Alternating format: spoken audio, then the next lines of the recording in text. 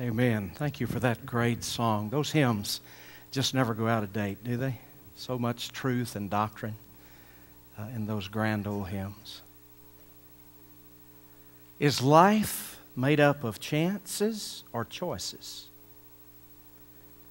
There are a lot of people who will say, well, I never had a chance. Is it not often the case that the real issue is not that you didn't have a chance, but that you never made the right choice? Years ago, I was able to see a man come to Christ in my ministry that had been a very prosperous man. At one point, he was making through gas wells more than $40,000 a month. Would that handle your budget? $40,000 a month? And yet, because of an addiction to gambling and other bad investments that he made, he was penniless when I met him and about to lose his home, his land, everything. And he asked me a question shortly after making the choice to follow Jesus.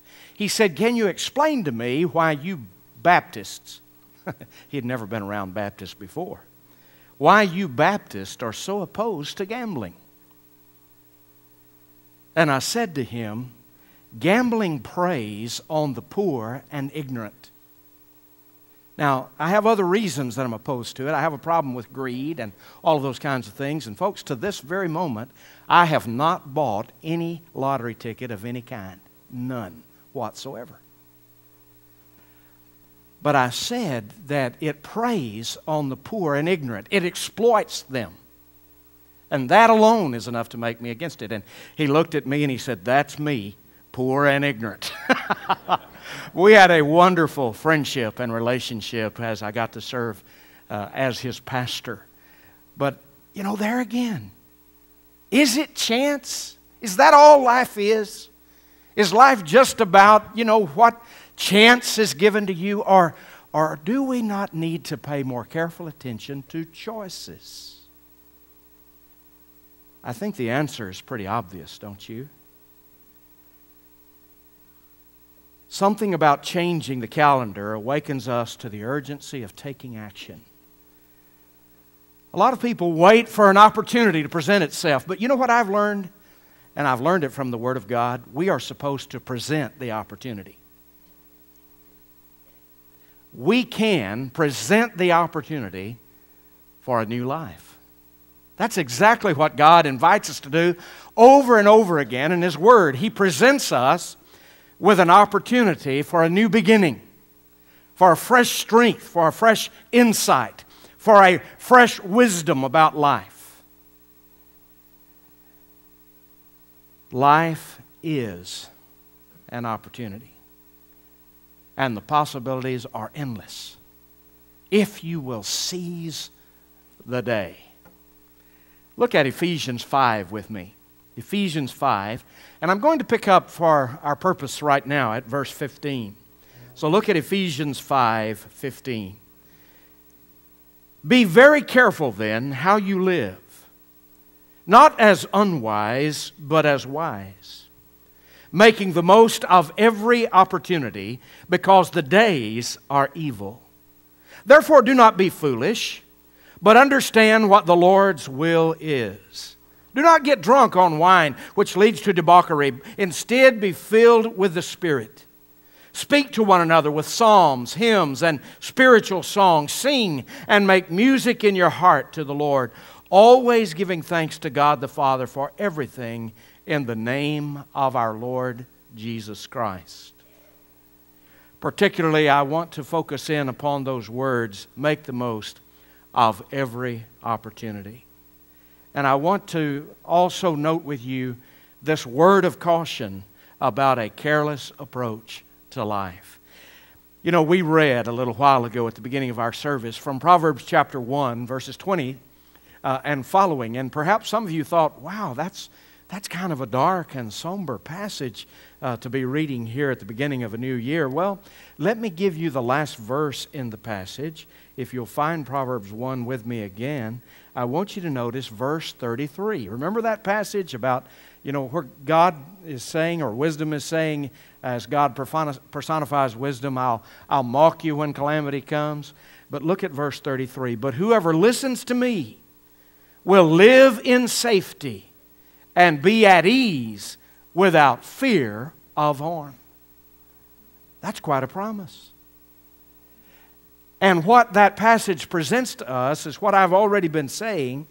It presents to us an opportunity, a choice to be made.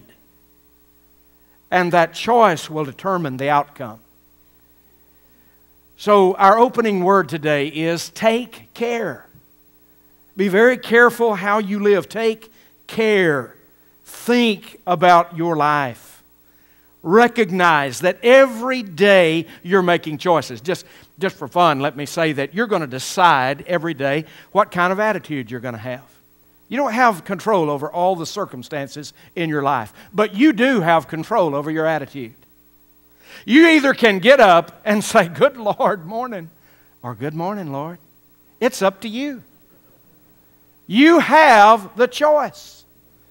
And on we go through life. We have the possibility, the opportunity to live a wise and productive life. Richard Swenson wrote a book called Overload. That's an interesting title, in which we're cautioned not only about the destructive things that can happen to us in life if we make unwise choices, but some of the choices that on the surface may look like good choices, but in fact they too can have dire consequences. In the book Overload, he talks about how high anxiety is so commonplace in the day in which we live. That people are struggling with mood problems, they struggle with depression, they struggle with all kinds of worries and anxieties. And he, in his book Overload, presents these areas. Listen to this, I want you to get this. He says some of us are making too many commitments. Now, being a pastor, let me explore that with you just a second. Do you know there are a lot of people who have no time to grow in Christ because they've made so many commitments to worldly pursuits? There was a little funny thing that used to be passed around. In fact, I've received an email with it some time ago where a man is writing to his pastor toward the beginning of the year. And as he writes the letter, he says to his pastor, "Pastor, we've resolved as our New Year's resolution to be in church more." And then he begins to list all the Sundays he's going to be out. And by the time he's done, he's going to be there about 3 Sundays. He said, "I'm looking forward to seeing you." Well, he's just got so many commitments. So many commitments. And in life, you just don't need to be a member of every club. And I'm going to say something you'll hear very few pastors say. You don't need to do everything that the church is doing. I know people who've hurt their own families by trying to do so much church work that they had no time for family. And I don't advocate that. I don't believe that's what God wants us to do. Now, I believe we need to be committed, and I believe we need to be involved. But I want you to know that you can make too many commitments, and they look so good. But the fact is, too many commitments can be as negative in the consequences as some of the other things that are more obviously negative upon our lives. Secondly, too many possessions. Oh, get your steel-toed shoes on. Some of you just have too much junk. Now, I don't mean it's junk. It might be the most valuable stuff in the world, but you just don't need all that. You don't need it. Do you know that the stuff we have causes stress for us? It really does. And if you don't believe it, just clean out your closet this afternoon. And notice how good you feel, when you just sort of get rid of those shoes you haven't worn in 8 years and that tie that you're not ever going to wear again, but you don't want to throw it away because Aunt Janie gave it to you. Just move some things. You see, we and this is one of the things the book says, we let our possessions possess us. We think we can't live without them, and that's a lie. We don't need all the things that we have in life. So we overload with possessions. That plays very well into this emphasis, breaking free. Some of us just need to break free from our enslavement to stuff. You know, there's a commercial on right now. I've seen it in conjunction with some sports I've been watching, of a young man just keeps reaching in a bag and he pulls out something else. He reaches a bag, he pulls out something else. And it's an electronics commercial, you know, and perhaps you've seen it. And I thought to myself, yes, that is a metaphor for our age. I've got to have the next gizmo. I can't live without the next device. We ought to go around calling ourselves Mr. Gadget or Mrs. Gadget. I've got to have that gadget. My life won't be complete if I don't have that new gadget. Oh, I know I've made you mad, but that's all right. That's my job. I make somebody mad every week. It was just your week. Possessions. We get overloaded with stuff. Work. You know, sometimes we get ourselves so deep in debt, we nearly work ourselves to death trying to pay for all the stuff we've decided we just had to have. Do you know it was prophesied in the 1960s that by this time, you know how they do those New Year's projections? By this time, they said the average person would work 22 hours a week. Because we'd make so many advances, so many labor-saving devices, that we just have to work 22 hours a week. But you know what the reality is? People are working more than they ever have before. That's the reality. They don't know when to quit. I mean, they go to lunch and they answer 15 emails on their iPhone while they're eating lunch. Too much work. And somehow we believe that there is something holy about that, but I want to tell you that that can take your heart away from God. And of course, we all know about the information overload. Just too much information. Not all information is equal. You've got to be discerning in the day in which we live. What is worthy of your time and what isn't? What book might be profitable for you to read and what book is just a waste of paper? There's an information overload. This passage of Scripture also tells us to make the most of our opportunities. You know, the old English on that was redeem the time, buy back the time. Did you know that time is your most valuable asset? Not your car, not your house, your time. It's the most valuable asset that you have. People magazine several years ago had an article, and the title of the article was Dead Ahead. Dead Ahead. And in the article, it told about a clock that was manufactured that could be bought. I don't think it's still around, but the clock was manufactured and could be bought that was programmed so that you could put your present age in, and then it would calculate how many hours, minutes, days, etc. that you had between your age and the average age of death for somebody your age, so that any time you could look at that clock and know how much time you had left if you lived an average lifespan. Anybody want to buy that one? Boy, talk about morbid. That's morbid. But I want to tell you that the issue here is at least we need to contemplate the brevity of our lives. We need to buy back the time, make the most of every opportunity because of the nature of human life. We tend to deny the reality that we're running out of time. Remember what I told the children? We think time goes round and round, but it doesn't. It runs out. Now, I'm not talking about eternity. We'll live forever in the Lord Jesus. But so far as this world is concerned, we're going to run out of time. And we need to be sober enough to realize that. People live in denial of that reality, constantly thinking, well, I really need to correct this, but not yet. Another reason we need to redeem the time is because of the peril of procrastination. We're just so good at putting things off. You know, I've often thought about what the Word of God says. It says, to him or her, that is, who knows to do good and does it not, to them it is sin. We don't even think of that as sin. We don't think of it as sin to procrastinate, to put off doing what we are impressed that we should do. And particularly I'm speaking here about things that we know that the Lord would have us do. We can come up with so many excuses not to act on what God impresses us to act upon. I was witnessing to a man some years ago. He was 80 years of age in pretty good health. And I shared the plan of salvation with him. I told him about God's love. And he said, yes, I know God loves me. And I said, but do you understand that sin separates us from God? He said, well, let's talk about that. And I talked to him about how sin separates us from God and showed him scriptures like Isaiah 59:2. Your sins have separated between you and your God, and your iniquities have hid His face from you. And then I told him about how he could find forgiveness and enter into a new relationship with God. And when I finished, I said, now, did you understand everything that we shared? He said, yes, I did. I said, well, what do you think? Would you like to receive Jesus? Now, remember, he's past 80 years of age, and he said, well, I'm just not ready yet. Well, how long does he think he's going to live?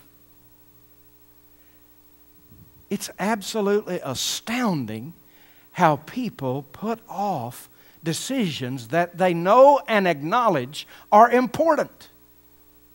But they just wait. Inexplicably, foolishly, they wait. He died suddenly in the middle of the night. So far as I know, unprepared to meet God. Also, the nature of the world. Notice it says the days are evil. What does that mean? Well, when Paul wrote this, there was great, widespread persecution of believers. And he was acknowledging the reality that they lived constantly being pursued by the evil one and his minions. But you know, in a way, that's not different today. The world is always on the attack. The Bible says that Satan is like a roaring lion who moves around seeking those he might devour. Just back up in Ephesians 5 and catch me at verse 3. But among you there must not be even a hint of sexual immorality or of any kind of impurity or of greed, because these are improper for God's holy people. Nor should there be obscenity, foolish talk, or coarse joking, which are out of place, but rather thanksgiving. For of this you can be sure, no immoral, impure, or greedy person, such a man as an idolater, has any inheritance in the kingdom of Christ and of God. Let no one deceive you with empty words, for because of such things God's wrath comes on those who are disobedient. Therefore do not be partners with them, for you were once darkness, but now you are light in the Lord. Live as children of light, for the fruit of the light consists in all goodness, righteousness, and truth. And find out what pleases the Lord. Have nothing to do with the fruitless deeds of darkness, but rather expose them, for it is shameful even to mention what the disobedient do in secret. That's why. Because the world has a way of consuming our lives and our health and our well-being in its pursuits. So because of the nature of this present evil world, we need to redeem the time. We need to make the most of our life and of our opportunity. But finally, this passage speaks to me and to us about living in the Spirit. I want you to look back down into the text there. But everything exposed by the light becomes visible, for it is light that makes everything visible. This is why it is said, listen to this, wake up, O sleeper, rise from the dead, and Christ will shine on you. Wake up, O sleeper, rise from the dead, and Christ will shine on you. You know, I was thinking about that analogy of being wakened from sleep. And it occurred to me that when someone wakes you, an external stimulus brings us to our senses and to our true selves, not our dream self, but our true self. God, from the outside of our lives, needs to awaken us so that we can be wide awake. My children recall very well that one of my favorite things to do in the morning was to walk in their room where they were sleeping to wake them up, and I would quote the old King James here, "Wake thou that sleepest." Oh, they just loved it. And then I would break into that old song, Rise and Shine and Give God the Glory, Glory. They just loved it. They enjoyed it so much. They probably want that sung at my funeral or something. But God has to awaken us from the outside. He has to stimulate us from without and cause us to come to our senses and to our true selves. Because when you're caught up in the world, the flesh, and the devil, you're not you. You know why I know that? Because when Jesus told the parable of the prodigal son, there's a little phrase in there I don't want you to miss. When he's in the hog wallah, far from his family, when he is lost from his purpose for life, when he's lost everything that he has, it says these words. Jesus said these words about him. And when he came to himself. When he came to himself. God wants to awaken us to our senses and to our true selves, and wants us to walk in the Spirit. I love the way that passage concludes. It says that we are not to be drunk with wine wherein there is excess, but instead we are to be filled with the Spirit. We're to speak to one another with psalms and hymns and spiritual songs and sing and make music in our hearts to the Lord, always giving thanks through the Lord Jesus Christ. Sometimes we seem to think that life being filled with the Spirit is reserved for a few special Christians. Listen, here's what's going on. So many professing Christians have lived so long in a subnormal condition that when somebody becomes normal, that is, filled with the Spirit, they think they're abnormal. When you live subnormal, less than God intended, and you encounter normal, filled with the Holy Spirit, then you say, well, he's just a good Christian. He's a really good Christian. I'm a Christian, but he's a good Christian. He's just normal. She's just normal. That's what God wants to awaken us to. Just to be normal in Jesus Christ. Stand with me this morning.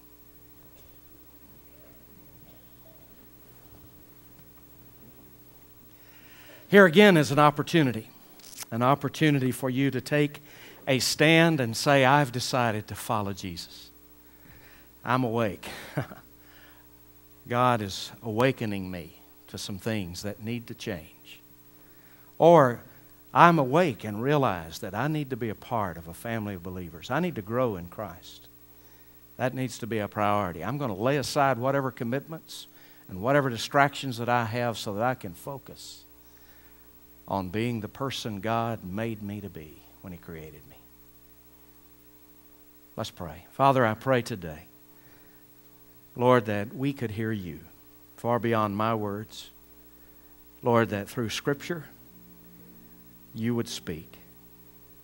And help us to understand that today really is an opportunity. And there can be a new beginning. Help us to know, Lord Jesus, that You are the way. And that You are for us, as the Word says, wisdom from God. That is our righteousness, our holiness, and our redemption.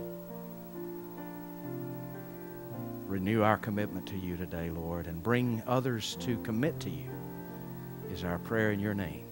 Amen. We sing together. We invite you to come.